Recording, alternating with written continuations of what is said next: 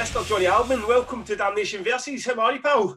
Hello, I'm good, thank you, mate. How are you doing? I'm good. Happy New Year. First guest of 2022. Yes, Happy New Year, happy birthday as well for your 40th. Looked like you had a belter. I did. Thank you very much. Thank you very much for asking. Or saying, I should say. So, Johnny Almond of Triple G. For anyone listening who's not in Scotland, perhaps don't know a lot about Triple G, they are the big dogs of metal music, the metal scene in Glasgow and Scotland. They deal with bands like Fall Out Boy, Deftones, Machine Head, Queens of the Stone Age, Skindred, and you came into their stable having already have booked independently bands like Neck Deep, Ministry, While She Sleeps, Cattle Decapitation, Terror, Converge. Does that sound about right? Yeah, pretty much. I mean, bands like Ministry have done the houses a little bit. They've been going so long. I wasn't the first person to deal with them, but yeah, I'd worked with them before I joined Triple G, and I brought them in and did a show of Triple G as well. So yeah, and then Converge again.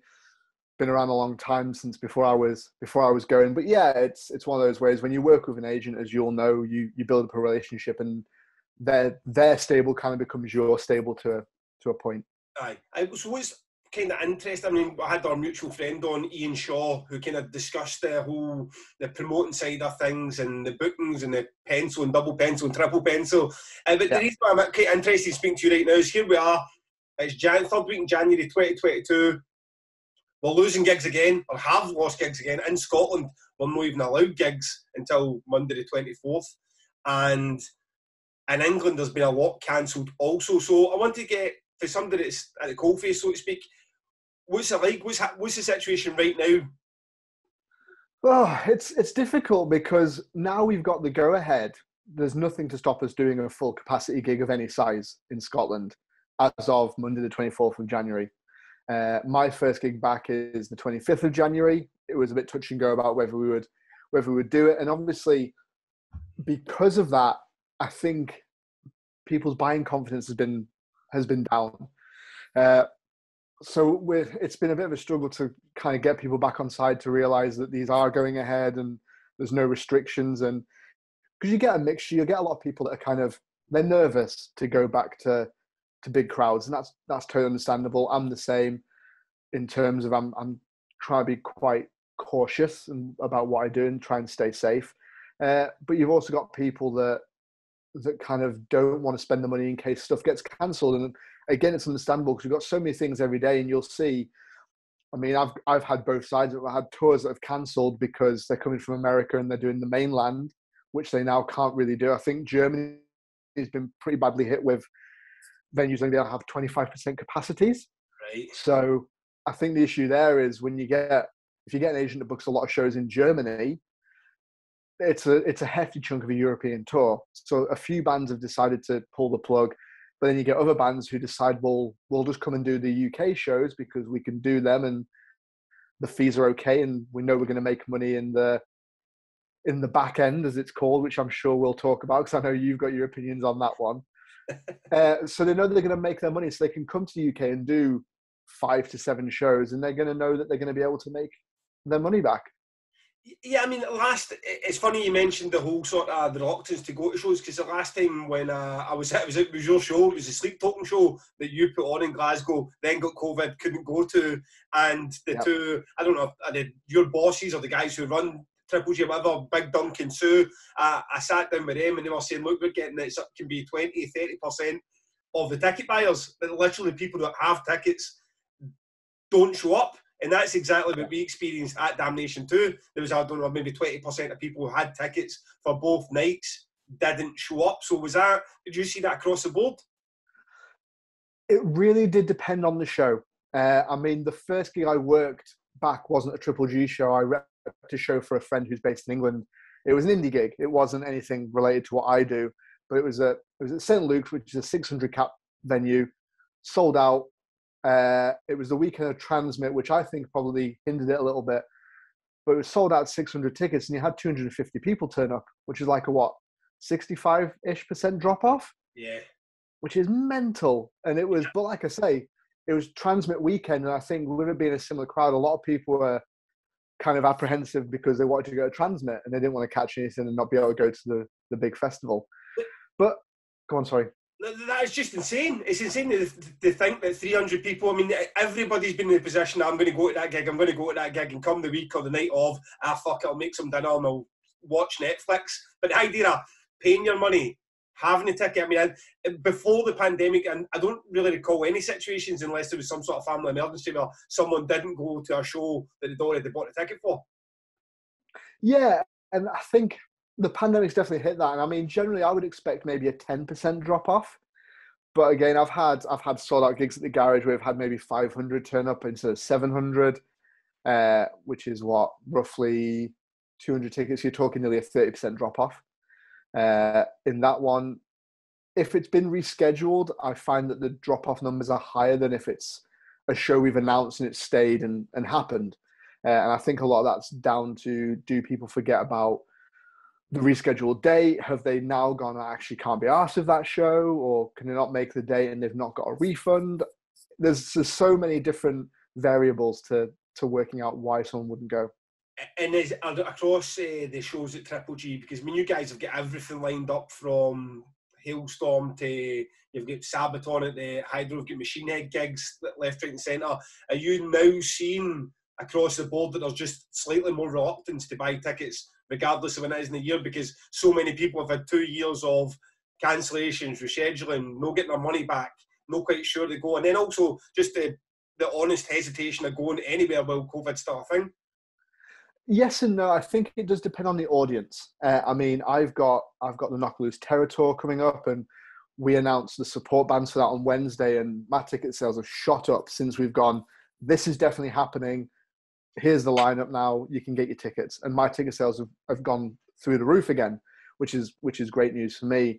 But then I announced the Roller Tomassi show last week, and at first I got a couple of messages like, "Is this definitely going to happen?" Because like it's in February, and basically the Roller Tomassi shows, because they can't go to the mainland, they wanted to add a couple more UK shows.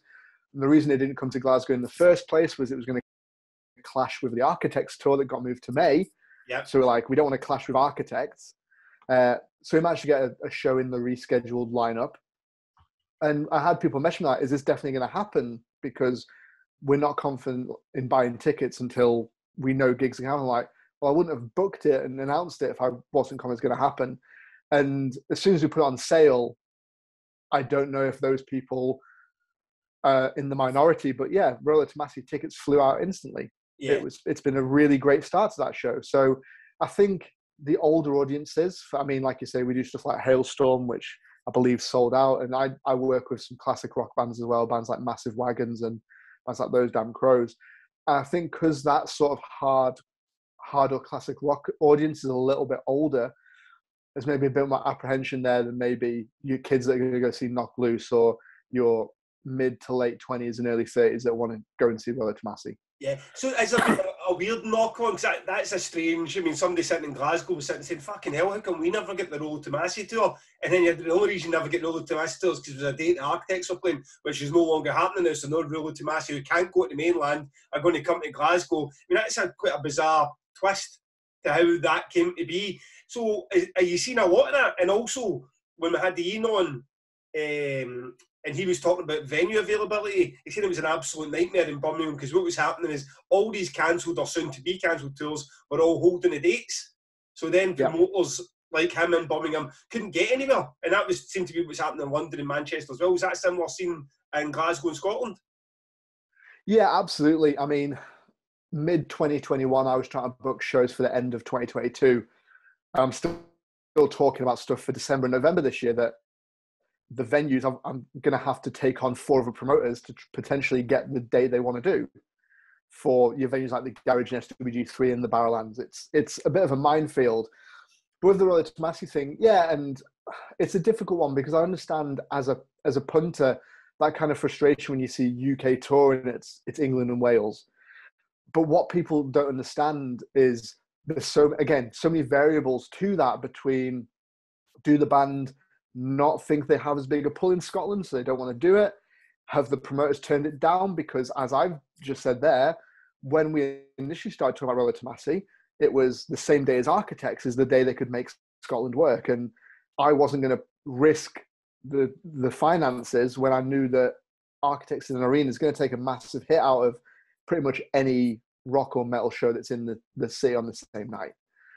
On top of that, if you don't get a deal from the promoter, they're not going to just accept it because they need to play the city. So all these things do take into account how the routing works and whether they can make it up to Scotland. Yeah, and how about the venues themselves? Have they all stayed? Because we've got an unbelievable selection of venues for the Cathouse, the Stereo, the King Tut's, right all the way through, as you say, Swedge and Barras and the Callum Academy up to the Hydro. Have they all been kept in operation? Everybody still above board, heads above water? I believe so. There's no venue closures that I've seen, and touch wood, that's not going to happen. Especially now we can open from Monday, and a lot of what I find, a lot of the venues in Glasgow, apart from your bigger ones like your Barrowlands and your Academy, they're used for club nights quite a lot. So they make their bread and butter. I mean, look at the Garage; it's open every night of the year. They make so much more money off the club than the gigs that if they can't open for the club, that's where they really take their hit. So it was tough for venues like the Garage and the Cathouse during the lockdown because they couldn't open for their bread and butter.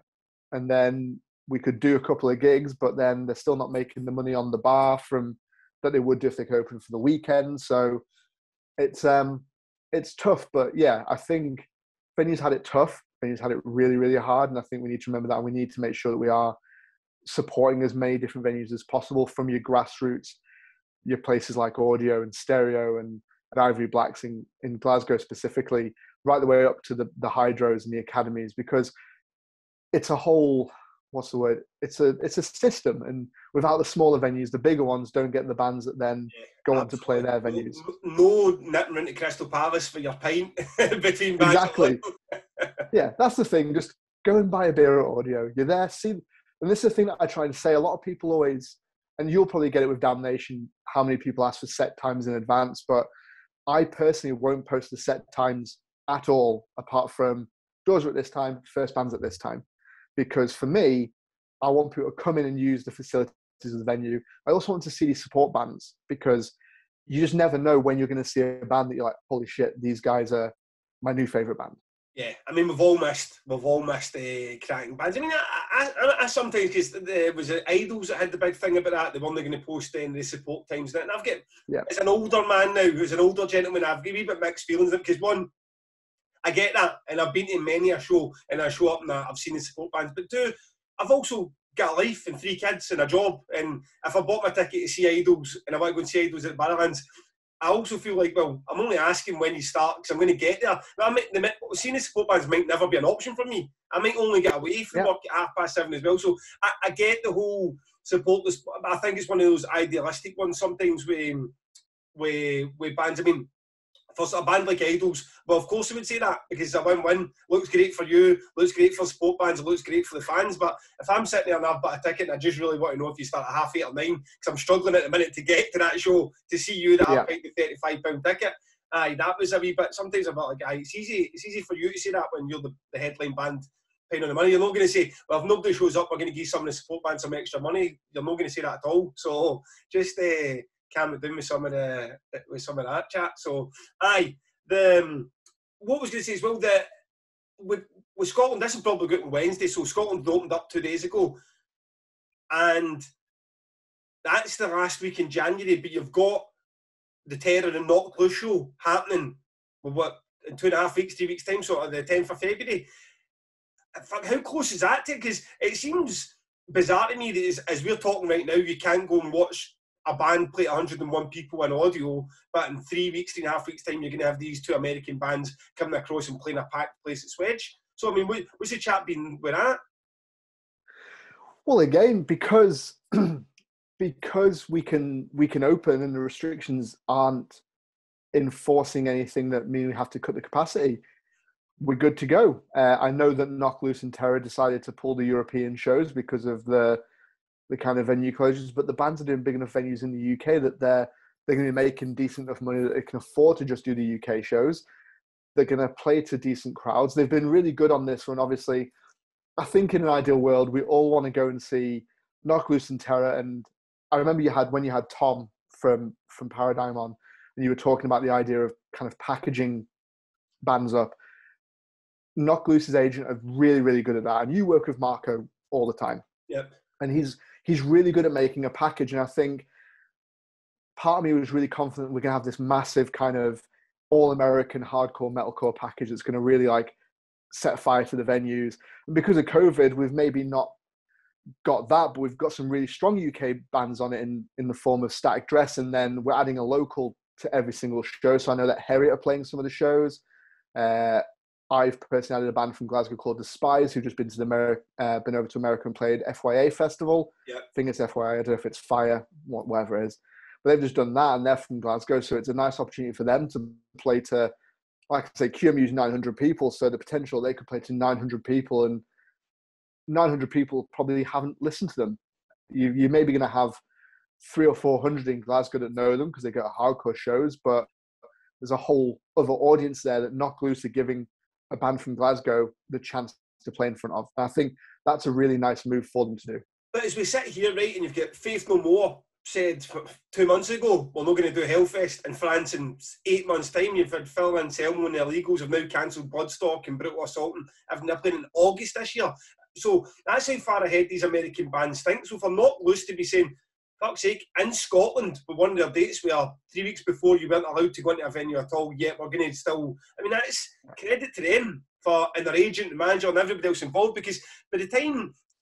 If Nicola Sturgeon had said, you know what, we're going to continue this for 2-3 weeks, I mean, the flights, everything's done. I mean, flights, hotel booking, all the advancements done at that stage. So, I mean, was it always a case as soon as the news 24th that we're just going to stick with it, or was there a plan B that they were going to say, right, okay, we could maybe live and just not do Scotland to just make England work? There was never a specific conversation about Scotland between me and Knock Loose's team. If it had come down to it and we were getting closer and we couldn't open, it would have been a further conversation. I mean, if you want to discuss that one, on the 25th, the day after we reopen, I'm working with Dan Tompkins from Tesseract. He's doing a solo tour. And we had multiple conversations between me and Liam, the agent who booked the tour, and Dan himself. We all had a chat. And at one point, it was very much, well, we don't know until the 18th if we can open. At that point, it's then a week until the show to sell the tickets. We're going to be dicing of whether it's going to pay off for any of us, because although for me as the promoter, I take the risk on the fee and the guarantee and all the venue hire and all the catering costs, it's a risk for the bands to travel from London to Glasgow for it's not realistically a massive sum of money, and they're paying for hotels. He's got to pay for session musicians and tour crew. He's probably not making a vast amount of money off the show. So for him to come to Glasgow, it's probably going to lose him money as well. So it was very much well, do we pull this or do we see how it goes? And we decided to see how it went, and we got the go ahead. And again, since we announced that we can go ahead, you are finding that the people are slowly starting going, well, if it can happen, I want to see what this is like. Because as far as I'm aware, Dan's never done a solo headline tour. It's always been Tesseract or when he was in Sky Harbor. So people are curious and going, well, I want to see this. So it's going to happen because there's no restrictions to stop it. And Dan's been on the social media saying, we're not cancelling, we're definitely coming to Scotland. I've been relaying that message, and we're seeing people are starting to buy, but it's basically like trying to ease people back into it and go, it is okay, like try to take them by the hand and just show them we can make this happen. Yeah. But you know what? I'm going to see if I can get Bri to get this put out for the Tuesday morning then, which would make that tonight. Right. So see if you're listening now and you fancy a gig, go jump along and see what's his name? Dan? Yeah, Daniel Tompkins from Tesseract with support from Novena, which is Ross from Haken. Right. It's his side project as well. So they're both at Classic Grand on the 25th. And give Jonathan a high five when you see him.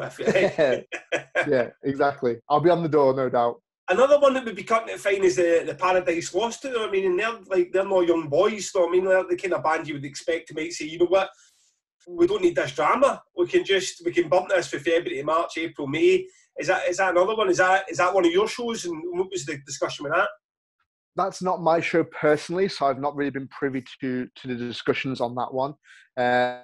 But again, I've not seen anything in the contrary. I think the biggest one for me that's been a bit of an and ah, which hasn't even been COVID related, is I'm doing one of these, an evening with Keith Buckley of Every Time I Die, which is kind of the spoken word Q&A thing. And I think between Christmas and New Year, we got the confirmation this is definitely happening. Keith is definitely coming to do these shows. And then again, the Every Time I Die tour cancelled because of the financial aspect of COVID ruining that for them. And we were told Keith is 100% coming to the UK and doing his Q&A tour. And obviously everything we see on the internet this week, and you're a bit like, oh, it's a bit of a spicy one now to do. Is that not the hottest ticket in town, though? I mean, there's not everybody in their grand that want to get to see that now. Well, I mean, that's the thing. It's very much, you know what people are like, and everyone likes to rub a neck and watch the car crash on the motorway as they're driving past it. And not saying that Every Time I Die, one of my favourite bands ever. I absolutely love them. So it's been really sad for me to see how everything's played out publicly. But because people know that Keith's doing this, they have bought tickets because they are expecting him to come. And at the end of the day, as a Q&A, let's know. I mean, I get what you mean. It's like when you get this sort of controversy, then everyone's even more interested than it's everybody wants a slice of the action. But it is a Q&A. I mean, at the end of the day. So, I mean, if there was ever a forum to go and ask a question about just what was going on. So, at the minute, so when is that due to happen? So that's the 9th of February. That's the day before Not Loose. Oft. So you've got a run with Triple G that's the 9th of February with Keith Buckley, and then you've got Terror and Knocked Loose. The 11th is Paradise Lost, and then 12th you've got Kneecap at the Barras. Yes. Yeah. Mate, it's a busy start back into the post-Scottish lockdown. Well, I've got a show at the Attic on the 13th as well, so it's a run. And then I think the 14th we have Catatonia, but I'm not sure where that stands. It's not my show. 15th, the Vial is in the listings, but again, those two aren't mine, so I don't know exactly where they are. But no news is good news, in my opinion. Did I see when I was checking out that earlier that Solstice aren't on that Catatonia co-headliner now, or is that just the way it was billed? I've actually not seen. Again, I've been so busy with this Dan Tompkins thing for the last couple of weeks because we've been so up in the air about it, and I've kind of focused on my own things. I've had a few cancellations and reschedules here and there, so Dunk does his shows and he's busy with that. So who have you lost? What shows did you lose for January, February, even getting into March, April that are just not happening anymore, never mind postponed? Well, I lost everything in January bar Dan Tompkins. So I mean, the only show I've kept, Lorna Shore's now moved to 3rd of March, and we did an upgrade on that one from the Cathouse to the Classic, which again sold out opening weekend of the upgrade, which is amazing for them. And let's just put a pin here in for Lorna Shore, right? So I don't know a great deal about that band, and then I noticed they get announced, and I noticed they were on the Bloodstock poster. I thought, well, that's intriguing. It doesn't seem like a Bloodstock style band, and I listened to them. I thought they were excellent. But then it's one of those bands that the UK just seem to set everything on fire as soon as they touched it. London sold it, fucking Manchester sold it, then Glasgow's getting rescheduled and upgraded everywhere. So what's the deal with a band like that? They're Australian. Am I right in thinking they're Australian? No, they're American. American. So is that one of those bands that they haven't played here yet, or haven't played here in a while, so no one was quite sure how big they were, and then they land and it turns out fucking massive? They've done a lot of stuff in the UK. I mean, I've had them on stuff like Never Say Die tour. They were on the Face of Death tour of Decapitated, I believe, just before the pandemic hit. I think it was one of the last tours that happened in the UK. So it was then. Why have all these promoters got them in these 200 capacity rooms that they sold out in a day, and then now selling out 500 capacity rooms? Like I say, they've been going so long, and they've got a new vocalist who is the guy you've probably heard on the most recent EP. And I think we can all agree that EP is insane. Some of the stuff he can do as a vocalist is like really took them to the next level. I think, again, I use it a little bit, but I believe that song To the Hellfire went viral on TikTok, which brings them to a whole new audience that, I mean, I'm 33 now and I use it to look at funny videos of dogs, you know what I mean? But you get these kids that hear this guy doing this mad pig squealing with his vocals, and they're just like blown away by it. So they then go and check out Lorna Shore and like, oh, I really like this. So it just helps build that, and that's how Gen Z are kind of getting these bands now. Right, okay. And I need to, well, not me personally, I don't need to find a way to TikTok. Fuck, I can't even manage Twitter and Instagram. But I need somebody to find a way into TikTok. If you're listening to this and you're a you're a TikTok influencer who can help Damnation in a way in, then please do. Well, I did a seminar with Godita on TikTok for bands. Right. And it was really interesting. It was through a friend of mine called Stefan Spronson, Baroness Music Management. She's fantastic. If there's any bands, sorry to take off on a tangent, if there's any kind of up and coming bands who are they feel like they've hit a wall, they don't know what to do with themselves, Steph's great in terms of she consults bands and kind of gives them ideas on what they can do. She's not a manager, so to speak. She consults you and advises you, well, this is where you should go. And this is what Steph worked at Live Nation. She was the first woman to ever book a band onto Download. She did loads of really cool stuff. So she knows her stuff. But she hooked me up with this TikTok tutorial, and it was really interesting to see how the algorithm of TikTok works and how bands can use that to their own game. Right. Okay. That's an interesting one. Well, and you're hitting that whole sort of theme. You're a bit of a talent spotter for Triple G. I mean, I assume people from Glasgow. I mean, you must know Big Dunk because he is Big Dunk. You guys fucking 8 foot tall, and you see him at all his gigs. And maybe you might know Sue, but he's a pleasant guy out of both of them, isn't he? He's a smiley one. He's the quiet one. He always stays in the back. But I assume when I chat to Big Dunk, he's a guy who's been there, seen it, done it all, and doesn't he really strike me as a guy who's going to be sitting in fucking Spotify for hours and then trying to find a new band to try and bring up and through Glasgow games, which I assume is why you exist, because they need a guy who's going to sit there and listen to 1 million albums a week and bring these smaller bands in and do these things. Now, tell me if I'm wrong here, is Kneecap one of these bands? Because I've seen I know nothing about Kneecap, and then you post a video and the garage is going absolute bananas, and then somebody's telling me they bought tickets to them to go and see them in the Barras. So are you responsible for that? What's the deal behind that? Yeah, so that's I'll discuss Kneecap first as the main one. We'll go back to the kind of where I sit with things.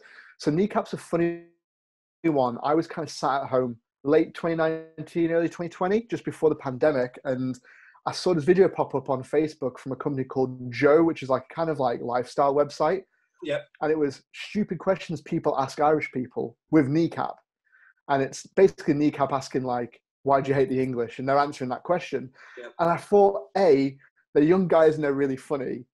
And B, they're quite clued up, and they're not, I mean, you live in Glasgow and you know what it can be like with some of the sectarianism. They're not just saying things to be kind of hostile.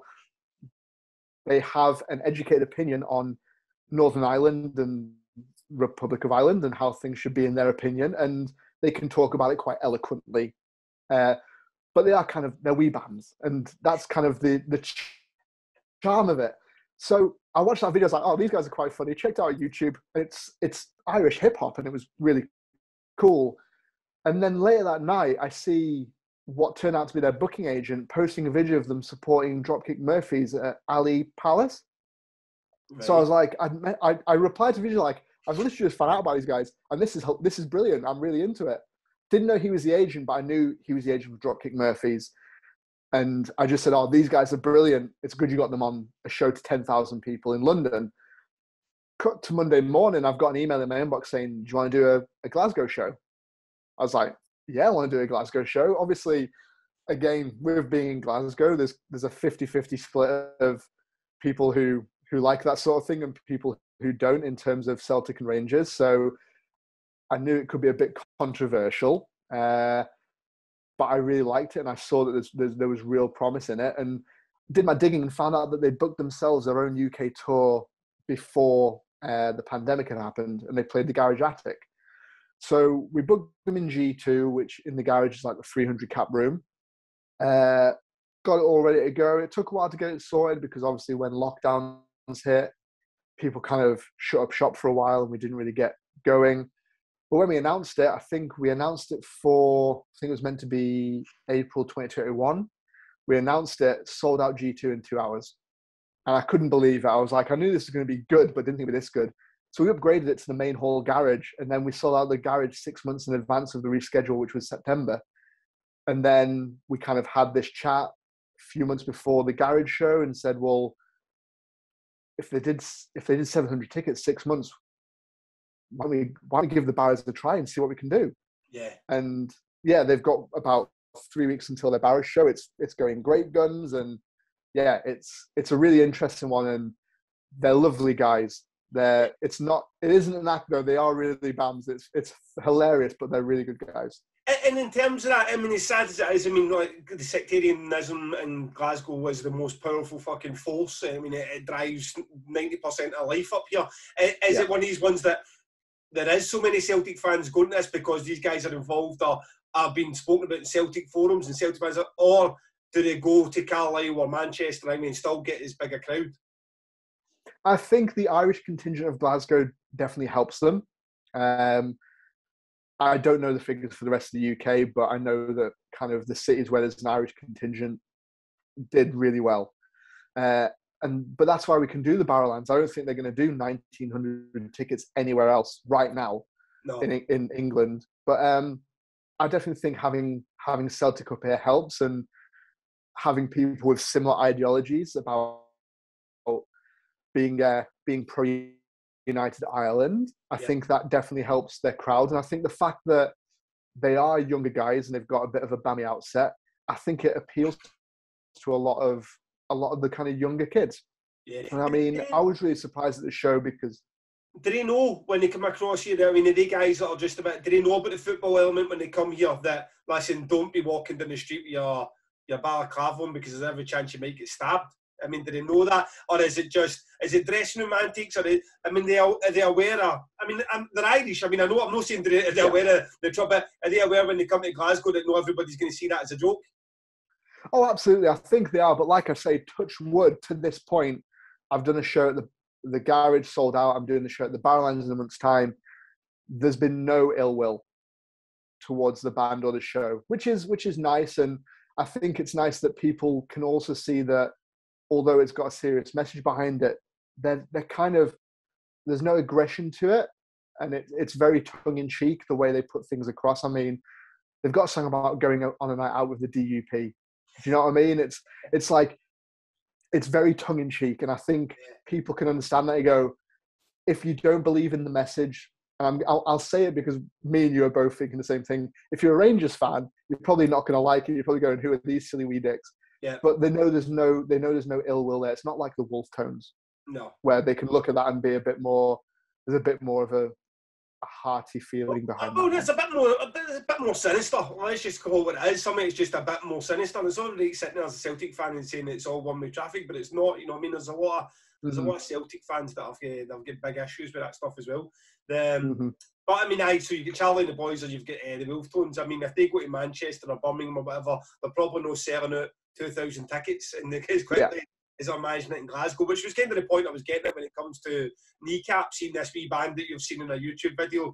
Next minute, you've got them playing the same venue as Meshuggah and Opeth. I mean, it's like, it's some jump for massive, for you guys doing some sort of Irish hip hop.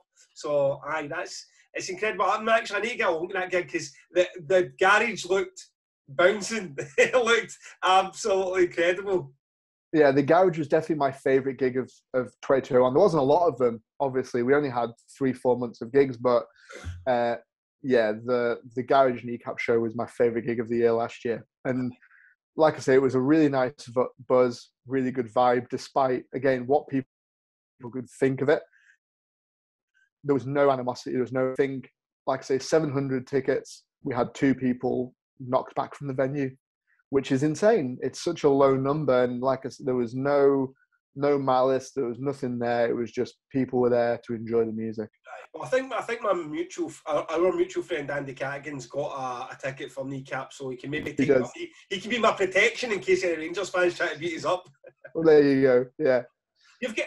I was looking through the gigs. Obviously, you've got there's a strange Pupil Slicer clash that I wanted to talk about with you. So you've put on Tomassi in Glasgow, and you're also putting on Godflesh in Glasgow. Now, you organised the Godflesh show with support from Pupil Slicer, and Pupil Slicer said they weren't doing the road to Tomassi in Glasgow because they were pre-booked for Glasgow. Now, you can understand that if it's rival promoters, because that happens all the time.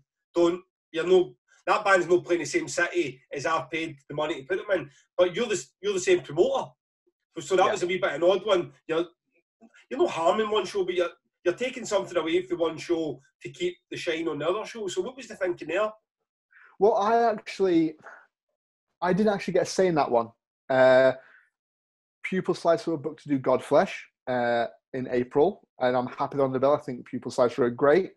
And then it came to the Tomassi show, and so the way it works from my side, and it's a little bit different from what you do to an extent, I'll get asked to do an offer on a show, and it'll be a case of, we need £200 support budget, for example, and we need this much for national advertising, which someone like Live Nation will run posters and in magazines like Kerrang, or they'll do online press that I'll pay towards. Yeah. So I get told a budget. I don't necessarily always get told who are going to be supporting.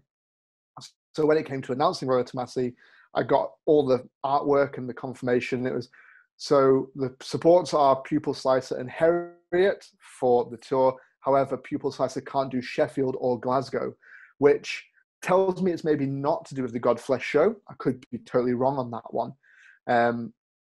But they're not doing Sheffield or Glasgow, which are they're right next to each other. It's the Friday night and the Saturday night. But weirdly, they are doing other shows in Sheffield and Glasgow. You know what I mean? It was only two places, because they're doing a record thing with Hidden Mothers and Death Goals on Sheffield the night before, and then they're doing Glasgow. So right. I could totally understand the Sheffield one, because it's not very fair for the Sheffield promoter to go and take a punt and Pupil Slicer and put them on, and then suddenly they're on with a Royal Tomassi support.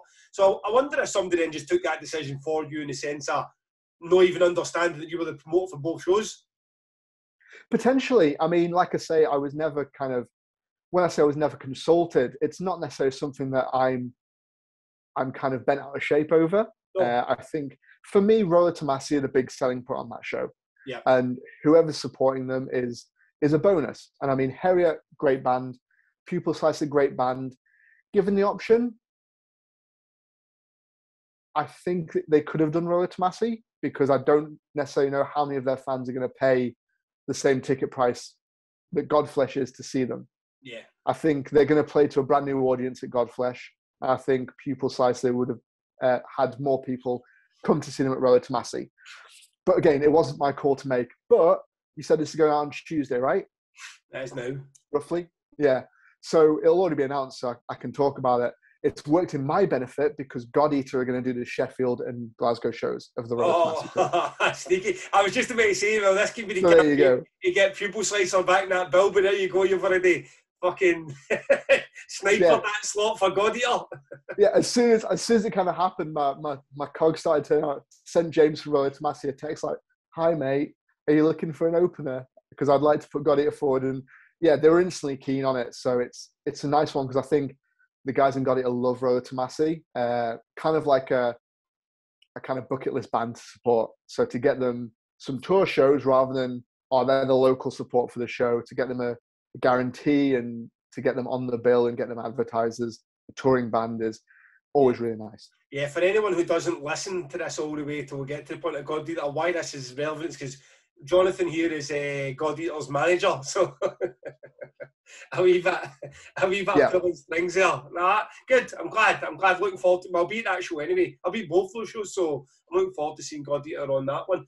The Godflesh one's a bit different for you, because you're right. What we do is different. What Triple G do and what I do is different. You guys, like Ian and Cam, and like a tour comes across, Knock Loose or Opeth or whatever, and they say they farm it out to the agents or the promoters they know, and everybody has a bit of a bidding war and availability war about venues they can get, and it gets mapped out, which is opposite what I do.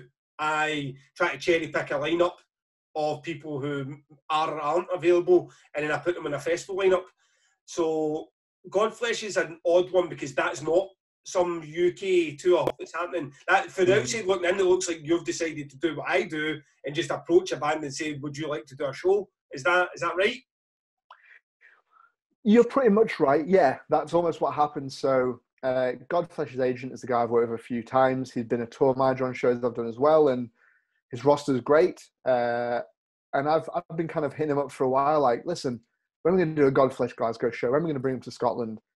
and it's never really worked out. And then I think it must have been August around Bloodstock, because I'm sure I spoke to you at Bloodstock about the show and said this is kind of happening. So I got the email from Fed, their agent, saying, listen, the band want to play Glasgow, and it is very much a one-off. It's not a tour, so it does come with some extra costs in terms of transport, hotels, making sure they get to the venue from whether they fly or the train and all that sort of stuff. And then again, as you know, of a band like Godflesh, there's kind of more moving parts to it that they need provided, because they can't travel if they're traveling by bus or train or plane. So it's a bit different from what I would normally do, but it's not something that I've not done previously. I've done similar things before. So it's not a case of trying to move into that. It was just the kind of stars aligned and they wanted to do Glasgow, and I'd asked about it for long enough that Fed had obviously got sick of my pitch and just gone, yeah, let's actually do it this time. And so, when do you have free reign within your role at Triple G to say, look, I'm going to go here, I'm trying to get Emperor or Godflesh or a one-off band to fly in and do something at Triple G, or is that something you say, look guys, I've got this idea, what do you think? If it's getting into the massive realms, it's something that me and Doug could probably talk about a little bit more. But generally, if it's something up to your balance in your academy, where I'm quite happy and I'm quite able to just do my own thing and just keep people in the loop of, yeah, I'm working on this. And then just, again, I've been around the block a few times with the shows, and Dunk appreciates that. And I've got a lot, before I even joined Triple J, I had so much respect for Dunk and what he'd done.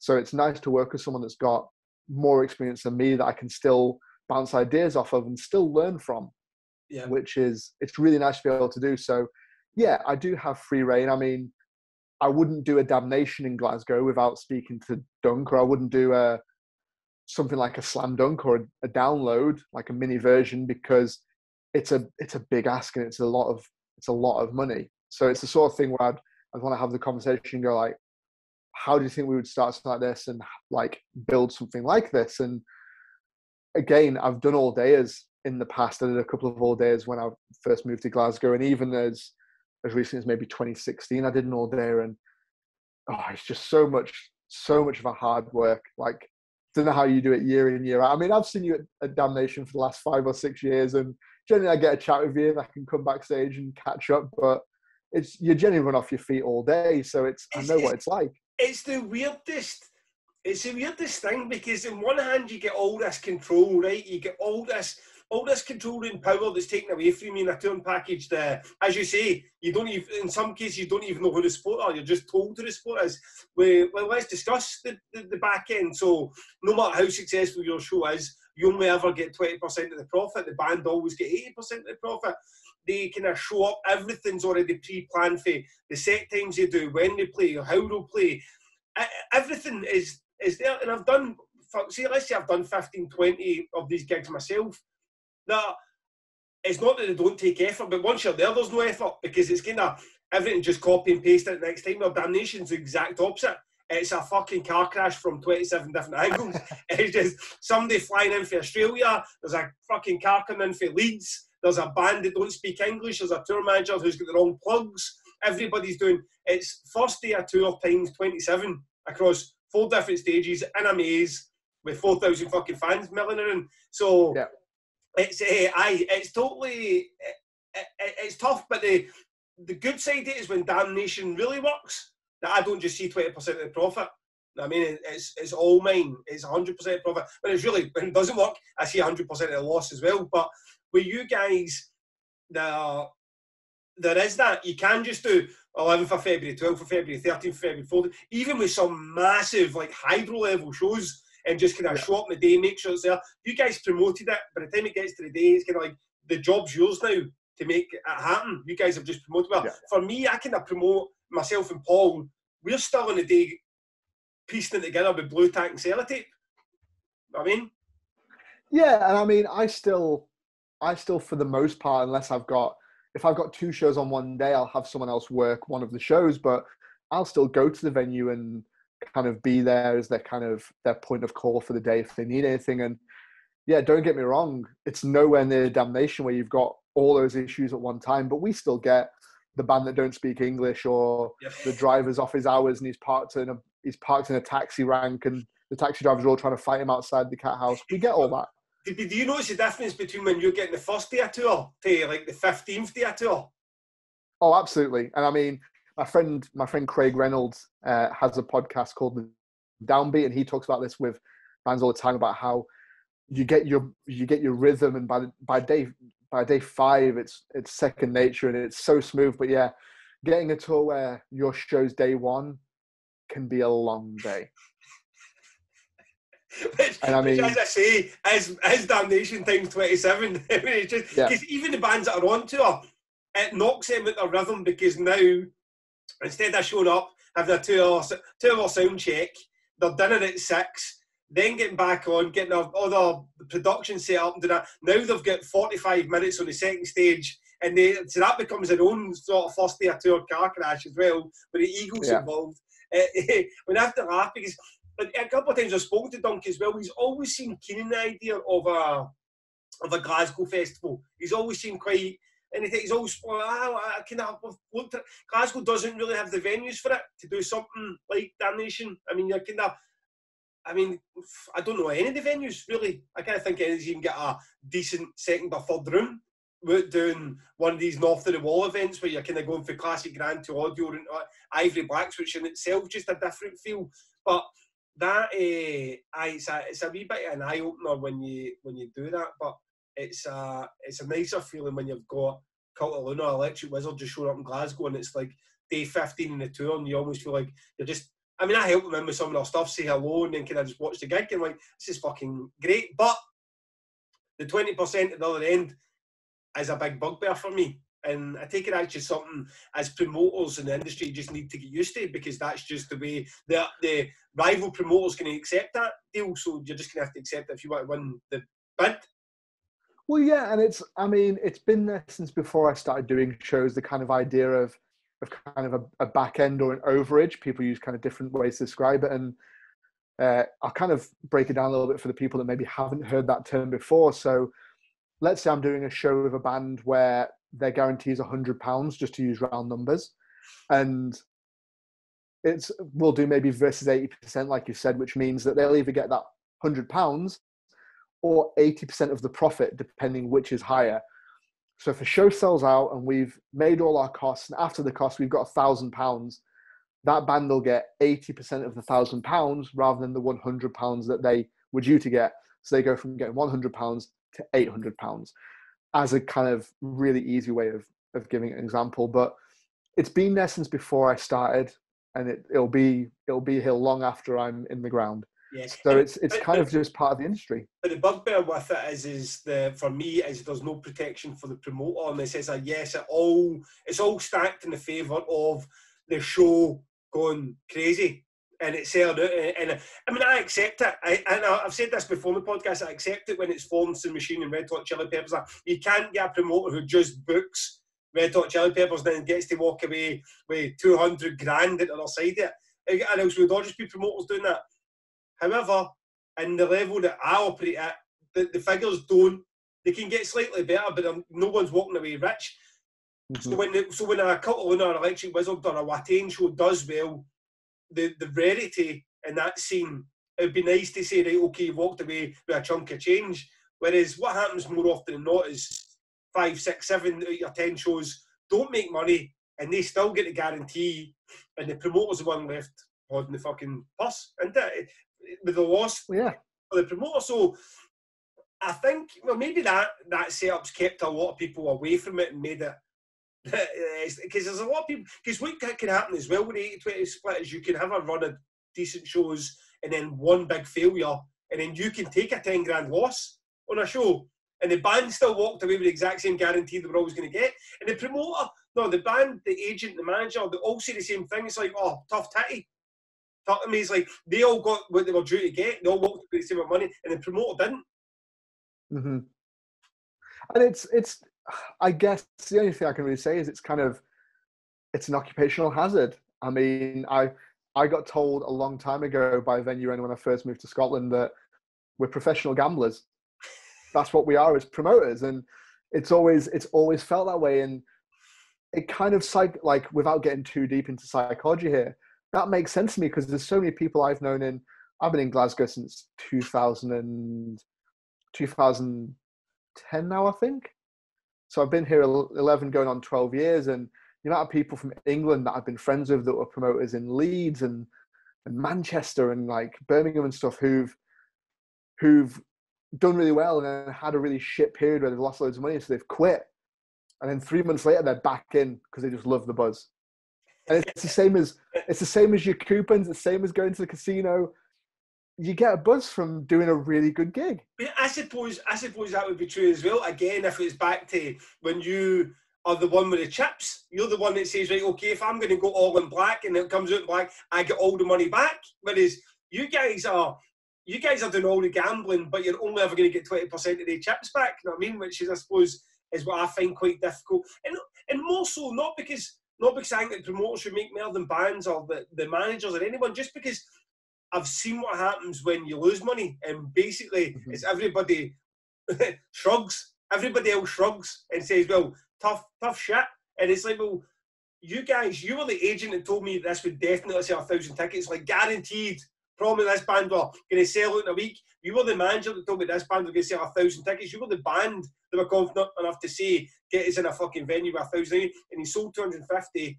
And I'm the guy here now that's the mug. I'm the guy here that's lost all the money. And that's the, again, there's no level playing field when it comes to when the shows don't work. Only ever works in everybody's favour when the fucking shows sell well.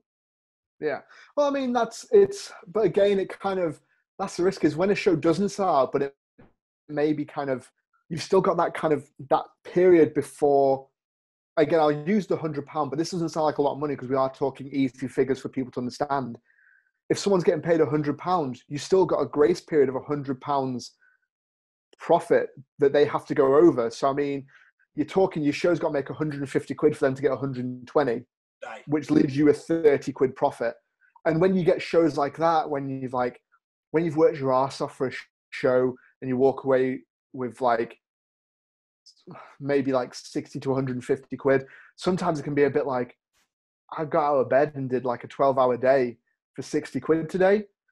And it's never like, sometimes it can be like that, but if you've had a really good show with a band, and again, we're all in this me personally, I'm in this for the long haul with the bands I work with. I very rarely work with a band as a kind of, well, I know this will do good for one show. Yeah. And I'll book it. For example, I've done things for the likes of Doyle from the Misfits. And I know I'm not building Doyle.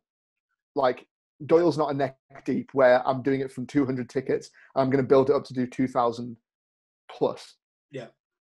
So most of the time I'm working with bands that I'm going to help grow.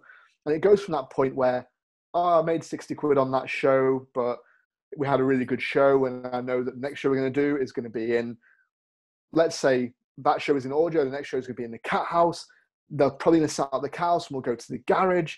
After the garage, we go to Swedge or the Barras or the Academy. And that's when the bigger money starts coming in on those percentages. Do you know what? That lesson was given to me by Duncan Sue in the Cathouse. I was chatting to him about something else. I think it was Karma to Burn we're playing.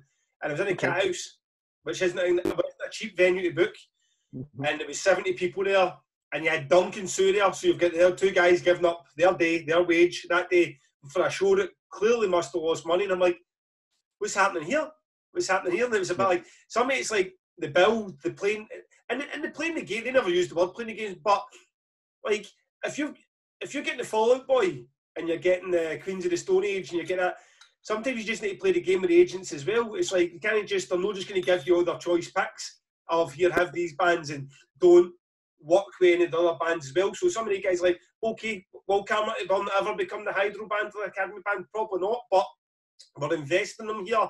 And if that doesn't work, we're still keeping a relationship with a good band and also with an agent. That's a bit like, fuck, that's another thing you don't get for it, because there's no loyalty really to Damnation. And at the same time, there's no sense of, we're not going to do Damnation either. It's just like, is the offer good for that particular date? We'll take it and we move on. There's no like, they don't say, right, okay, well, we're not going to do Bloodstock or Download or Tech Fest or Art Tangent because we've done Damnation. It's just not how it works with her. But there is a bit of loyalty. I've seen situations where Glasgow promoters will try and get a show that maybe Triple G would have done, but they'll stick with Triple G because that's where they've done all the dates. Yeah, totally. I mean, I get it. I have a big thing for loyalty, and I know that you and Tom talked about this when he was on, and Tom talked about being loyal to the promoters that he's worked with, and I never try and steal something from another promoter, because if someone's built up a kind of a legacy or a kind of relationship, who am I to come in and try and steal that because I know I can offer more money, or I can do a show in this venue that maybe they wouldn't choose or something like that. And it should be, in my opinion, it should be the same from the opposite side. I wouldn't want anyone to come in. Let's take someone like Neck Deep, who I've done from 200 tickets up to academy level shows. I'd be absolutely fizzing to have someone come in and try and steal that from me, or something similar like that. And I get that some agents are just there to make a quick buck and stuff. Like, it's happened before. I've booked the likes of Madball and Sick of It All, and again, these bands aren't kind of growing bands. They've got their level. They're playing where they're playing. Yeah. And stuff comes into play, like when you have to start paying VAT. Yeah. Because your turnover is so much higher. Bands like Madball will see that the fees lower, but they don't take into account that, well, I now have to pay 20% of all the ticket sales into DWP or HMRC or whatever. So they'll go to a promoter who maybe doesn't have that cost and can offer them more money, or go to an in-house at a venue because they can offset it against how much they're going to make on the bar. And things like that, I'm less precious over. What has hurt you? Because it happens all the time. So what ones have been a real stinger for you? The bands you had taken off you? I mean, I was the promoter for Frank Carter and the Rattlesnakes. And I did Frank's first two shows. The first show was the Ivory Blacks when he'd released one single. And then I did Cathouse maybe 6 or 8 months later and sold it out. And then I lost him for the next tour. So did you lose them to Live Nation though? No, it was another regional promoter in Scotland. I think Live Nation do them across the rest of the UK, but it's a regional promoter up here still. Because that was what I was thinking was going to be the thing, was you get that, like Electric Wizard. I don't do what you do, but the shows that I've brought up. So if I was the last guy to put Electric Wizard on in Glasgow, and then I went back a few years later and said, do you want to do another gig in Glasgow? Sold at Ivory Blacks. Let's go do the Garage. Now, at the time, I wasn't really thinking any sort of loyalty basis in it. I was just like, I was the guy who put these on. I'll put these on the Garage. And they're like, well, actually, the next tour is probably going to be Live Nation. Like the full shebang, like Live Nation are just taking Electric Wizard, and they're going to be doing. And so if I'm that wee guy in Glasgow that's happened to, then I assume there's a wee guy that's happened to in Newcastle, Birmingham, Manchester, London, that Live Nation have just come in and said, look, we're doing it. I see that often with the posters, that they have 8 dates in England, maybe even England and Wales, then Triple G, for whatever reason, still seem to hold on to the Scottish date. So it's like Live Nation in association with Triple G, or if it goes across to whatever Fergal's company is in Ireland. And like, that's quite impressive. And how does that come about? And what's the value of Live Nation looking and saying, look, Triple G just have got it down in Glasgow, it's just no worth the effort to go up there and try and promote the same way? Again, there's a number of variables. I mean, there is a part where someone like Cam will look at the show and go, well, they've worked on that forever, so I'm not going to step on those toes. There's a part where the agents had a relationship with myself or Dunk, or not even just at Triple G. Let's talk about Market Audio or PCL or any of those guys, Synergy, 432. If they've built up a relationship, they're going to say, well, they've done the last show, or they've done the last 2 or 3 shows, and they've all been good. They've not given me a reason to move them. So Live Nation, you can do these shows, but I'm sticking with Johnny because he's always done a good job. And again, it all comes down to that loyalty and making sure, from my perspective, from my side, it's very much a make sure you do a good job and make sure on the day there's no issues and the band are happy. And that's all you can do is you can promote a show really well and make sure everything's smooth on the day and hope it stays in your favor. Because Live Nation are a big company. Let's not fuck around on that one. We know they're a massive company that have so many shows. So there is a part of that where they've got downloads and they have all these festivals and all these things they can offer. When we were young. Well, I take we'll talk about that one. I take because I've seen it getting a lot of shit, but I think it's unwarranted. Well, it's not even that, right? See, if you're going to put on the absolute greatest pop punk emo throwback festival, and you're going to get all these bands that everybody in the world wants to fly across to every country in the world and pay £250 a ticket without question, don't do it in one day.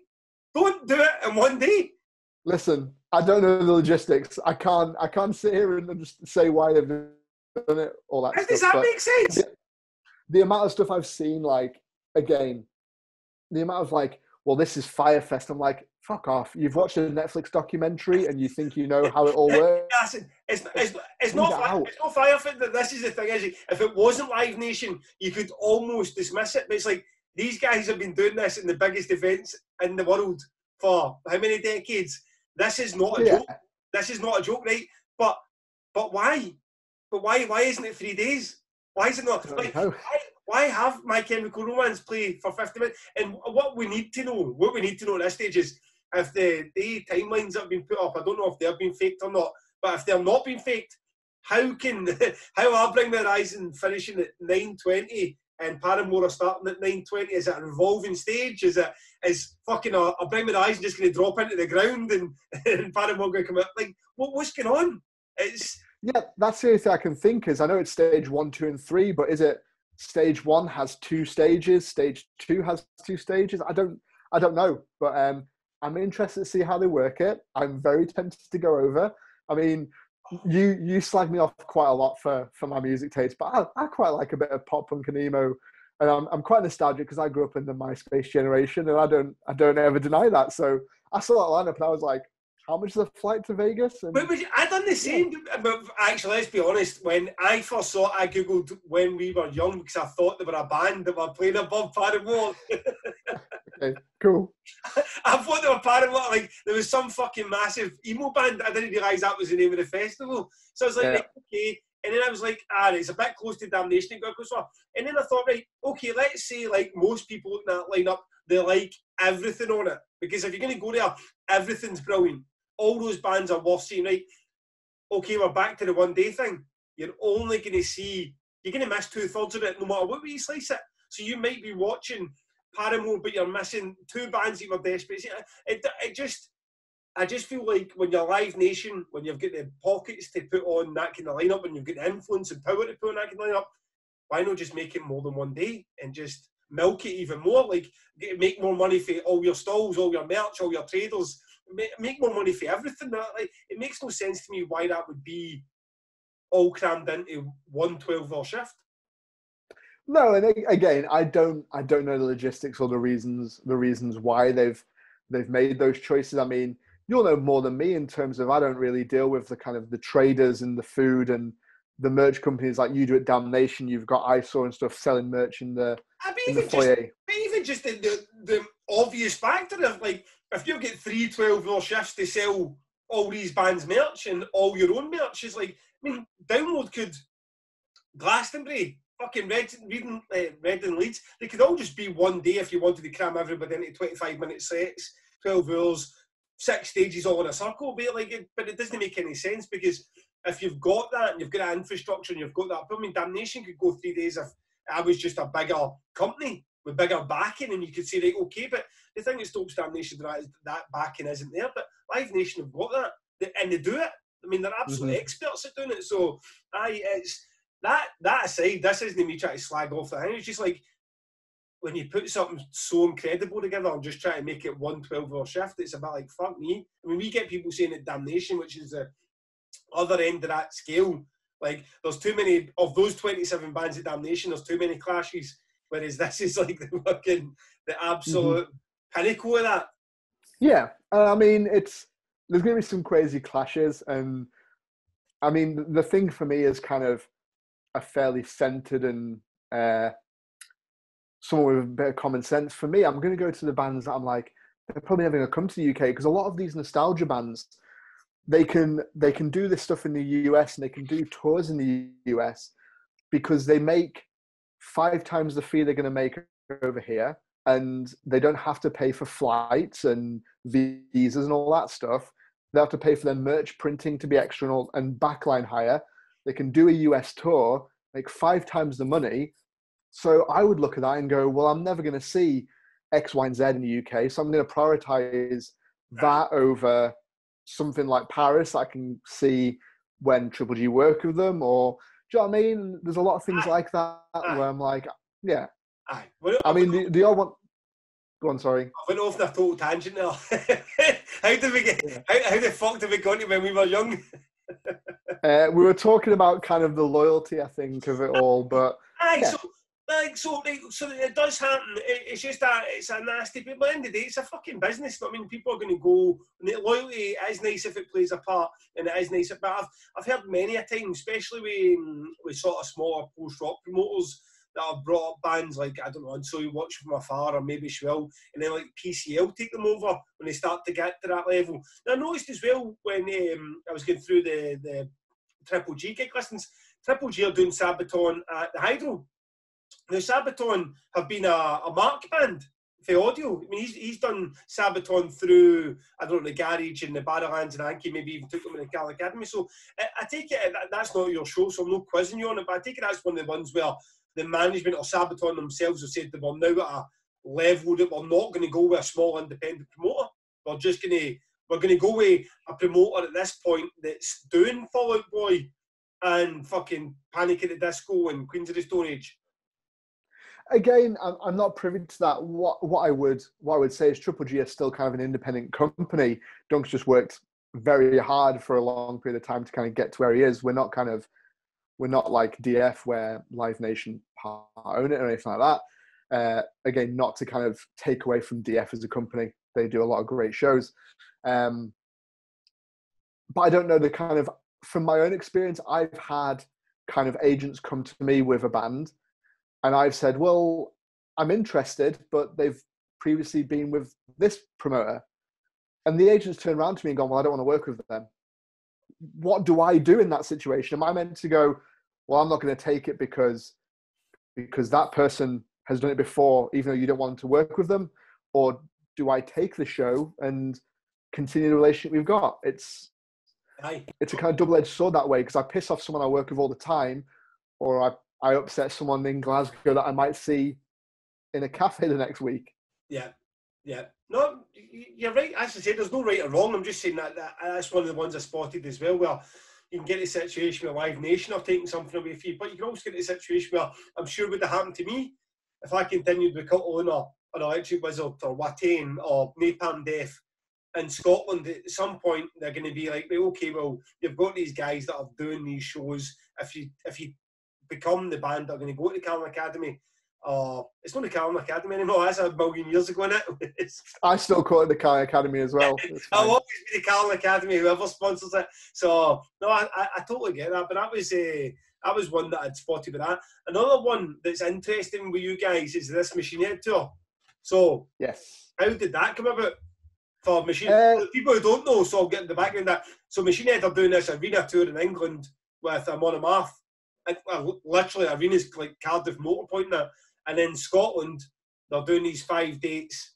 Glasgow, you'd expect, but they're also doing Aberdeen, Inverness, Dundee, and Edinburgh. Yeah. So again, they're one of Dunk's bands, but I believe the issue. I've tried to work with them on a Marth, and we know the production they have, and it's big production. And is it worth a Hydro, a 16,000 capacity arena in tickets? I wouldn't necessarily bank my mortgage on it. No, neither would I. But we talked a few years ago about an Academy show, and then they just wouldn't fit on the stage with the production they want to bring to the shows. Now, again, I believe that whole tour is a Live Nation tour, so I don't know why Live Nation and DF aren't doing a Glasgow show. I presume the same reasons I've just said.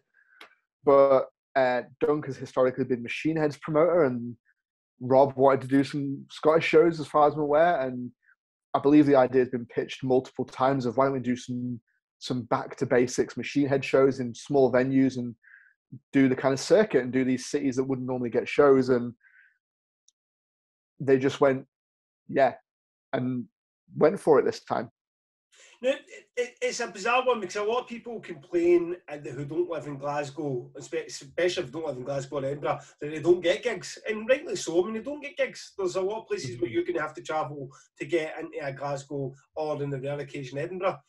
But when you look at it now, so Glasgow sold out a day, Edinburgh sold out a day, Aberdeen sold out a day. There's the three bigger cities in Scotland. Now, Dundee and Inverness haven't sold out. I'm not having a dig at them because the venues that they're playing are bigger, weirdly, than the three venues are playing in. But is it a disappointment as a promoter when you go, like, right, okay, well, we've brought Machine Head to the Inverness and Dundee for the first time in a billion years, and we haven't done 1,000 tickets for...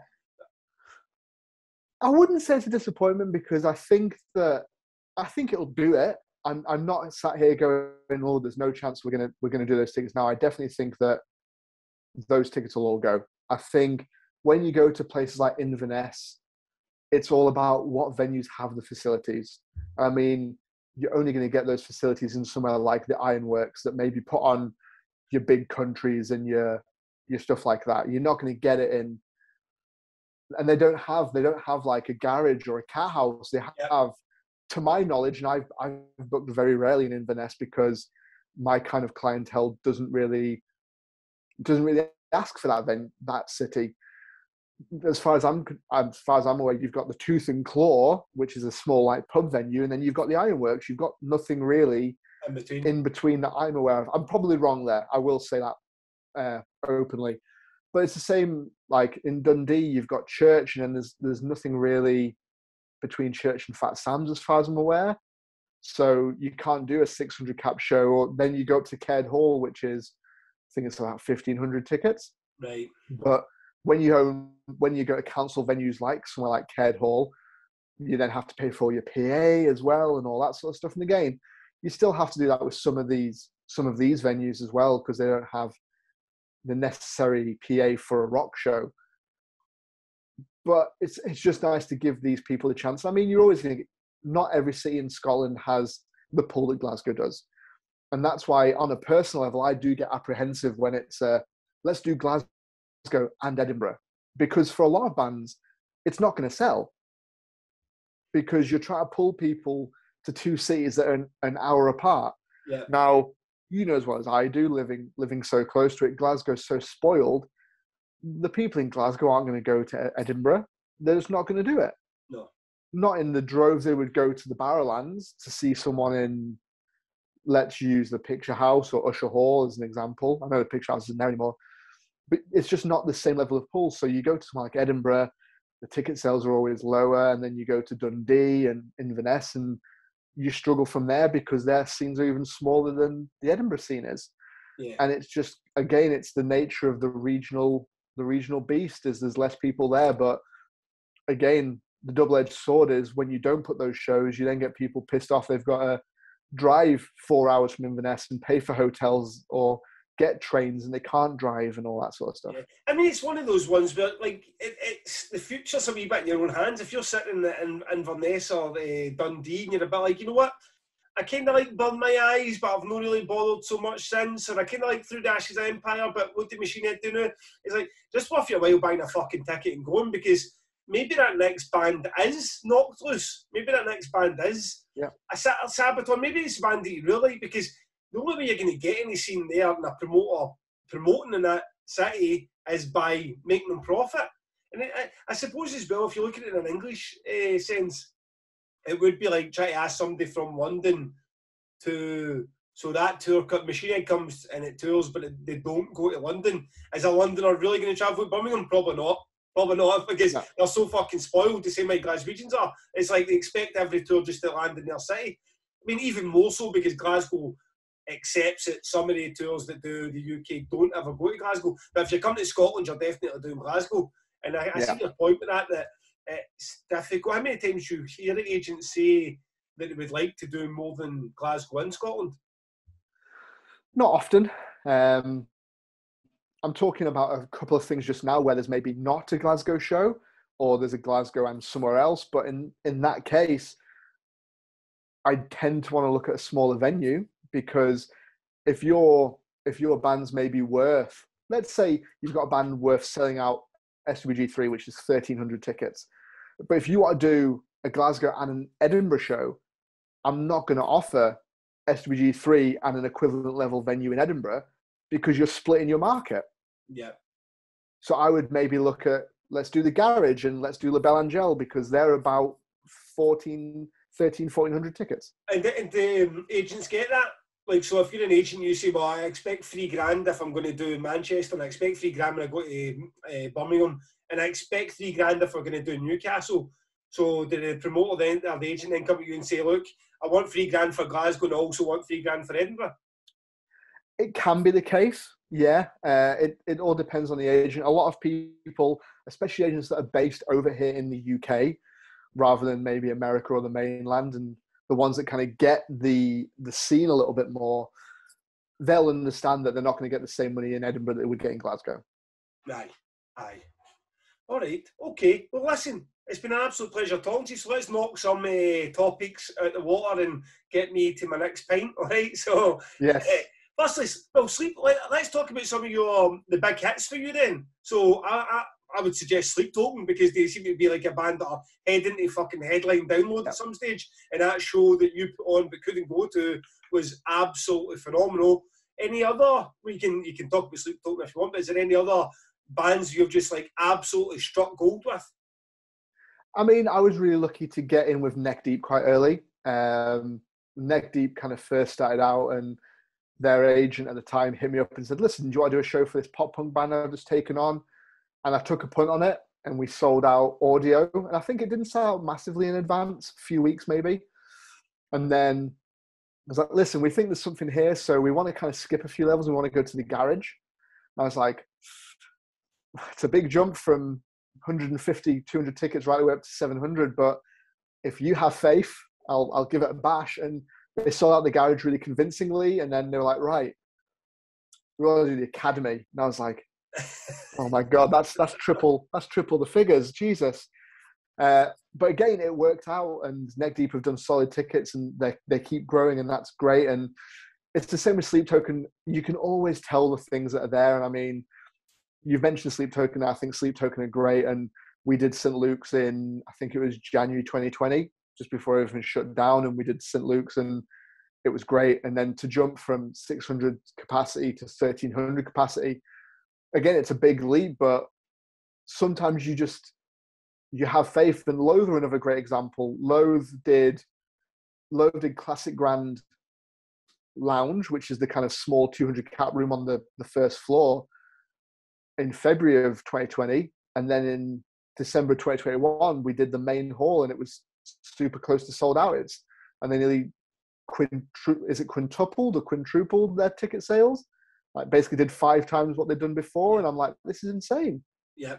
And that it's was crazy. That was an amazing show. Talk about a band that I couldn't quite put my finger on. It's like everybody was going, I mean, Deftones are one of my favourite bands, and everybody's going about Loathe and Deftones. And I would hear some of Loathe and I'd be like, it's good, but I'm not, there's nothing really grabbing me and saying this is the future that everybody's talking about. And then I saw them live, right? And I said, oh, there's no barrier. I says, but it's not an issue. It's not like not listening. There's no like there's going to be a pit to Loathe, because I feel like anything I ever heard was quite gentle, and it kicked off, and it was like fucking Napalm Death were playing. It was like people were losing their shit. There was Walls of Death, and I was like, this band are unbelievable. I mean, like, I could not believe how impressed I was. Everything live clicked that I wasn't quite getting. And now when I hear the music on the record, it clicks more now because I've seen it. And that was exactly. Yeah. They're one of those bands that I think are going to do big things. Agreed. And then kind of aside from, it's really difficult because my kind of roots are in heavier music. I very much love kind of death metal and deathcore and hardcore and even punk. But I've also got a real soft spot for a really good pop chorus, which is why I work in quite a lot of kind of pop rock bands like Neck Deep and Trash Boats and bands like Creeper. My favourite one at the moment I've been working with for a couple of years is a band called The Band Camino. Right. Uh, they're based out of America, and in the States, they've done quite a lot of. They've supported like Dan and Shay, who are like a country duo, but they're more of kind of like a pop rock thing than Dan and Shay are. And I heard a song they did called Daphne Blue, and I fell in love with it. I thought it was such a well-written song and so well done. And I couldn't find any details of who worked with them. There was no details online. I was like, I need this band. Like, I really need to work with them. And then out of the blue, maybe 6 months later, I got an email from an agent I work with going, we've just took these guys on. Would you be interested in it? I was like, absolutely, I would. And sometimes I can just hear a band and I just think that's going to do it. And I'd love all the bands I work with to do it, but some of them, they're niche. I know Cattle Decapitation they're never going to do me Academy. Yeah. Do you know what I mean? But Cattle Decap are a great band, and I would work with them 7 days of the week if I could, because I think I love them, but I also love working with the band Camino and Creeper and Neck Deep. Yeah, I mean, in terms of that as well, because you talk about your sleep tokens and your neck deeps and your creepers that have just absolutely knocked it out the park. And this is no, like, I sometimes make this point in the podcast, just because something's not successful, doesn't sell a lot of tickets, or I won't book it because that doesn't mean it's not incredible. I mean, some of the best bands in the world don't sell a lot of tickets. So I'm asking this question about what bands haven't done it for you, but at the same time, I'm not slagging those bands off as a band you've really taken a punt on, and it's been like, fuck, we kind of lost the house in that. I mean, when you talk about kind of what the industry term is, I think it's a baby band, which is a kind of up and coming band that's maybe trying to make it. The most recent one I've been working with is a band called Exploring Birdsong. Yep. Who it's piano driven. I believe so. Yeah. I booked it for my friend Tony, and they'd supported Sleep Token at the St. Luke show. So I took a punt on the fact that they'd played St. Luke's with Sleep Token. I had a decent place to market off the back of that. It didn't sell great, but when I saw the band, I was like, holy fuck, this band is just incredible. And when you work with a band that you can see that moment of gold of like, they're not there right now, but you take the hit on the financials because you're like, I just feel it. A great example of that are like Conjurer. Yeah. Because Conjurer for years, I had Conjurer supporting Weed Eater, and they did a few shows, and love Brady to death. I think he's one of my favorite people in bands. And in the early days, like, oh, you're gonna book us? And I was like, just don't know if I can, man. I'm not sure if you're there yet. And then we did that show at the Garage Attic, and it sold out really convincing. I'm like, this is the point now. This is where they hit the peak. Yeah. And I've got great feeling. Because there's too many in the bands as well. Because there is that grouping of bands, the Venom Prisons, the Employed to Serve, the Conjurers, that you're just like, you're not all going to break through. Some of them are just going to be like good, but never really do the tickets with it. And somebody has to get to that next level to be like, it can't just be Loathe and Sleep Token. There has to be something, that heavy element that does get through. And Conjurers seem like there's just an excitement about Conjurer. The people are just waiting on that next album, and it just to go, right, okay, let's go. Yeah, and the worry for me as a promoter, and I do see it from time to time, is how much of this excitement is built by the industry to try and make a product work. And that's always a worry for me. And there's bands that I work with where that has been the case, and it turned, you look at the show and you're like, I'm really excited for this. And the public should be, because we're all getting it fed down our throats. Yeah. And then you do the show and it loses its arse, and you're kind of like, well, where are all these people that have said they're the best band in the world? And I think the one for me, Jamie Lenman from Reuben, summed it up a few years ago in an interview where he was asked when Reuben would get back together. He said, the reason we won't do it, apart from all the kind of issues they have internally that cause them to split up in the first place, and all the things that stop them from being a band that I don't know anything about, the internet's a great megaphone, and you can get one person will post a tweet like, I love this band. 5 people will be like, such a good band. Yeah. But do those people buy a ticket for it? I know. No. And that's the issue you have. And I think it's the same as anything. I think the media can really build something up. So on the outside, it looks like a really convincing product that's going to do it, and then it's not got the legs to run with it, which is a real shame because it's not the band's fault. They're doing what they can. It's so true. It's so true because we get caught. Not even so much. And I'm not saying this is done by any sort of malice or bot farms or people. It's just like there is people are keen to be seen to like something that's the cool thing to like. Whereas sometimes you get bands of people not so keen to be seen to like. And then the truth of the matter is, look, like a skin dread for Damnation all the way back in 2006. I mean, way back when we were just getting started and us booking skin dread.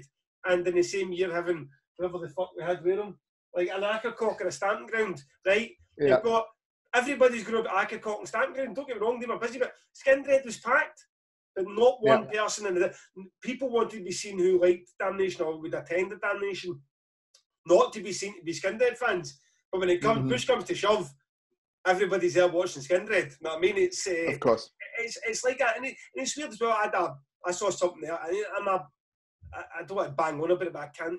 The worst place on the internet for me is Twitter. I feel like it's just the very essence of the most boring people and the most malicious people meeting in the middle, talking shite about their day. And I saw a post with somebody and they said something like, for anybody who still uses Facebook, and I was like, I don't know if like her world, she's got people telling her that people don't use Facebook, because in the world I live in, like, the fucking everybody still uses Facebook. It's like everybody I know is still on Facebook, but it's that point as well. It's like that megaphone. You've got somebody there who uses Twitter, maybe doesn't like it, and then they say, oh, I really don't like Mark Zuckerberg's a robot or whatever, and then their 10 pals tell them Mark Zuckerberg is a robot and we don't use Facebook either, and then it becomes their sort of echo tunnel that, oh, no one uses Facebook. You're like, well, every fucker's using Facebook. I mean, still, whether you think it's dated or no. No, and I think I kind of have most platforms of social media for kind of promotion. I don't use Twitter to kind of promote any of the gigs I do because I haven't really got the audience that does that. It's only for hate, unless you want people to slag off the gig you're doing. I mean, no one's going to promote the gig you're doing on Twitter because that's not what Twitter's built for. It's just to tell you how shite you are as a promoter. Yeah, exactly. But I mean, you get it on Facebook as well, and it's just it's a weird one because I went to a conference a few years ago and we went to a social media seminar and they were literally saying Twitter is dying, and then 6 months later Twitter was huge again. It's such a difficult anomaly of like Twitter's dead, don't use Twitter to promote anything, and now for me Twitter's like such a big kind of platform right now, whereas Facebook is kind of a bit more for kind of your Gen X and your millennials. And then even Instagram, to a point, I get less traction on Instagram than I would 2 years ago.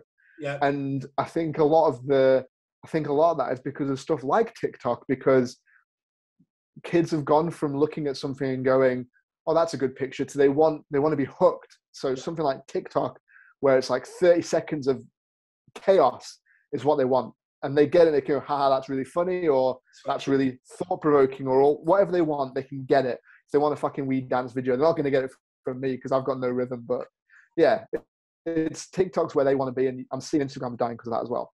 Aye.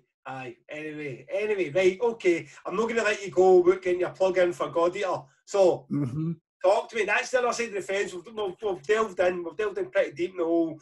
You and I are both promoters before anything else, really. But you also, for whatever reason, decided to take on a band and manage them, that band being the Glasgow death metal band, God Eater. So, firstly, what got you into that, and what's your experience managing a band so far? Yeah, I mean, I'll use manager loosely because I don't have any sort of training in it, and the God Eater guys are aware that I do what I can for them, and they're really happy with what we get.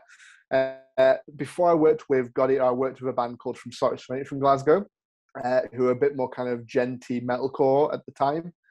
And again, it was just I met those guys when they were about 15 years old, and they were playing as a local band on my gigs, and I could see they had promise. And then they sent me this EP that they'd done at the time, and I just loved the EP. So I said to From Start, I was like, listen, I'm not a band manager, but I think I can help you grow. So what do you think? And I worked with them for a few years, and then it fell off, and we mutually parted ways. And there's no bad blood there. It is what it is. We're still friends. I play fives with Stephen, the guitarist, and he's in Bleed From Within now. So I see him at their gigs, and it's all good. And I never really thought about getting back into management, because the experience I had with From Sorrow was, it's quite a stressful thing for not a lot of payoff. And then a few months after I decided I'm done, I'm never gonna work with a band on a face-to-face level ever again, I got a message off of Ross from Gotti, just like, hey, we know you worked for From Sorrow, like, what are you up to now? And I'd worked with Gotti for their first ever show was on one of my shows, and I knew a few of the guys kind of loosely through other projects. I mean, the original drummer Alan was in Cerebral Bore. Will was in stuff like Exile the Traitor and Servant Son with Andy, who's in the band. Josh, the vocalist, had been in a few local bands I'd worked with. So I kind of knew all the guys here and there. And then Ross sent me the demos of the first album, All Flesh is Grass. And I was just like, fuck, this is just really good. I was like, and these guys, not that they don't have a clue, but they need someone who knows the kind of business side a little bit to kind of just put them in front of people a little bit. Yeah. And that's kind of where I came in. And that's where little things I've been able to come to you and go, all right, mate, I'm working with this band. Would you be able to fit them on the festival? And you listen to it, you like it. So I get them on Damnation. They do some tours with smaller UK bands. They do an album. From there, like my friends who are booking agents, Ian Shaw, who you have on the podcast, is their agent. So Ian hears the album, he goes, listen, I really like this. And that's what's important to me. I've spoken to a few people, and I'd sent kind of the demos of the album and be like, yeah, it's good, but I want to hear the finished product. But then I didn't send it to Ian because I didn't really think it was his bag. The album got released, and the day of release, he was like, dude, why did you not send me this? This is really good. Like, who's their agent? I said, oh, we're not really, we don't really have one sorted. And then he was like, I want to do this. So that's when Ian came on board. So with the connection to people that I work with and the people I'm friends with, I can get the ball started. But they're now getting themselves into a position where my influence in terms of the people I know has been enough to kind of like get them up a couple of rungs on the ladder. Yeah. But now they're getting recognized for their own right. And it's very rewarding to work with. You're almost like a sixth member of the band. And we've got a group chat that we kind of have general day-to-day shit talking in. Yeah. But I will talk to Ross from the band every day about what we're doing and what we're up to and what we can work on next and what Ian's working on and all that sort of stuff. And like I say, we did a couple of singles end of 2020, start of 2021, and we worked with Steph from Barras Music on kind of a PR side of things, as well as a bit of a consultation side on how we can push this in areas that I maybe wasn't too up on. And the singles went down really well. And one of Steph's big ideas was Twitch hasn't really hit the music crowd yet, but you need to get on it now before it does. Yeah. So we got on Twitch really early at the start of 2021. And I say really early, I mean, in terms of the music, the platform's been massive for a few years now for gamers and stuff, but there was very few musicians using it. So we got on there and we started off doing like, Ross would go on and he'd play like some Gotti tracks and then some like guitar stuff for a couple of hours. And we just saw that wasn't really working. And we kind of chiseled it away to now Ross will go on and he'll sit and chat to people for 3 hours on a Monday night from 7 till 10. And he'll play like the new singles that have come out that week and track some new albums. And we get people from all over the world that have never heard God Eater, but they'll scroll through Twitch and see we're talking about new metal tracks that have just come out. So they want to come and talk to us about, oh, I really like the new Fit for an Autopsy album. I really like the new, is it Weege Dude, Vega Dude? I've had both names said to me in different ways. I really like that. Yeah. So, and we get people interact, and then one of the good things is now musicians on it. I'm friends with like the guys in Straight From The Path. So Straight From The Path will do what they call a raid when they finish their stream. they will bring all their viewers over to the God Eater Twitch channel to join our show. Right. And then you can say to all those people, we're God Eater, we're this band, here's what we sound like, and we'll play like one of the new singles, and you'll get people that will follow, and people will subscribe and pay like £5 a month to watch your content. And we found that doing the Twitch stream really helped build us up to coming back into a live setting. So when we played Bloodstock in 2021, the tent was packed, and it was a Thursday afternoon before it was busy, but I was at the side of the stage, but I spoke to one of our mutual friends, Sam Law, and he was like, yeah, there was like 5 or 6 rows outside the tent trying to watch the God Eater show. I'm like, well, this is why we keep the interaction high, because although it's not a kind of it's not a common medium for kind of a band's social media, we've managed to meet people from that forum who then come to see us at Bloodstock. Absolutely. And they tell their friends. Right. And so it's that. So you've got Tech Fest lined up as well. Was it for next year? See, there are a band that bounce that you see in quite a lot of the. I mean, as I say, I don't like to be one of the guys that because you knew somebody you get a slot in Damnation, but it's true. It's true. It's like there's a lot of good UK death metal bands out there, but God Eater earned their slot in Damnation, but it's because I know you. You get it in front of me, which might not have happened if I didn't know you. And you're a bit like, oh, this is good to give these guys a chance. But I see them now bouncing about. There are a lot of lineups. Well, yeah, like I say, they're not doing Tech Fest this year. They're doing Hammerfest. The Hammerfest. Which is, I think it's Napalm Death, maybe. And they've done stuff like Badger Fest, which is your more Bloodstock style audiences. But again, I work with them because I think they're great. And I wouldn't kind of put them to someone if I didn't think they were there. And again, if you hated it, I wouldn't expect you to give them a slot on Damnation. No, but you did. You liked it, and you were like, yeah, they can play the second stage as an opener. And again, they had a fairly busy show for a band that hadn't done a lot. They did. I mean, Damnation is the show to play. I mean, if you're that band, if you're God Eater or Cryptic Shift or any or Ren or Infernal Sea, I mean, you want to show up to a show and have a packed crowd that are going to check you out because you're playing Damnation. It is that festival. So I'm glad that's helped them along. Looking forward to seeing. Well, it sounds like I'm going to see them a lot in 2022 if fucking David allows it. There's stuff in play. There'll be a new album before the end of the year that's currently getting mixed and mastered. They're doing the relative Tomassi shows. There's a couple of tours that we've been put forward for. Because obviously the issue you've got at the moment as well, going back to the pandemic, is a lot of bands can't do Europe.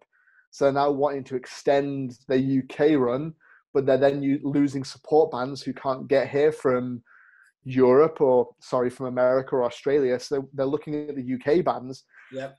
There's only so many UK death metal bands that bring more than 60, 70 people to the table. And luckily, we're one of them where we can put on our CV, well, we've toured with X, Y, and Z. We've supported X, Y, and Z regionally. We've done Damnation. We've done Bloodstock. We're booked for these things. And they go, okay, well, there's obviously something to it, so let's give them a shot. And it's those early things like getting someone like yourself to take a punt on a bunch of wee guys from Glasgow who just really love making horrible noises. Yep. And getting that in front of people, and it's a tick on the CV. And from there, it gives the roots to then really push out and to do more stuff. Well, I'm delighted to hear it. And here we are using Damnation Versus podcast to plug them even further. So there you go. On that note, Exactly. Mate, it was an absolute pleasure. Thank you for all your time, and I will see you in fucking a dozen gigs in the next couple of months. Yes, it's been a pleasure, man. Thank you for having me. Appreciate it. Speak to you soon, mate.